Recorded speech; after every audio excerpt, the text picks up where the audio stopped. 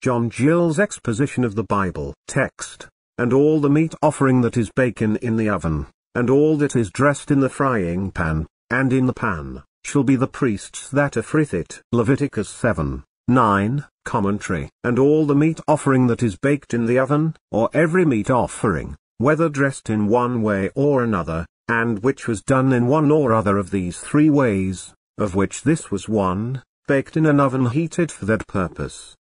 And all that is dressed in the frying pan, such as we call pancakes, and in the pan, which was different from the frying pan, it seems to be what was set upon and hath made hot, and soon baked. See Gill on Leviticus 6:21. Of these three different ways of dressing the meat offering, see Leviticus 2, 4, 5, 7,